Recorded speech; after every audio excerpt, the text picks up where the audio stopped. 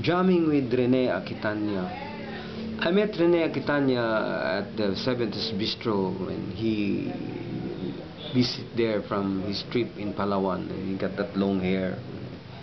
And the second time was in Los Baños during the shooting of the Sakai, and during the time we were also selling crafts at the trade fair in Los Baños, and he saw me walking in the open field of UP Los Baños. And the third time was I saw Rene visited in Baguio, like jamming with this art group there. I saw Vince and stayed in Tuding, and after that we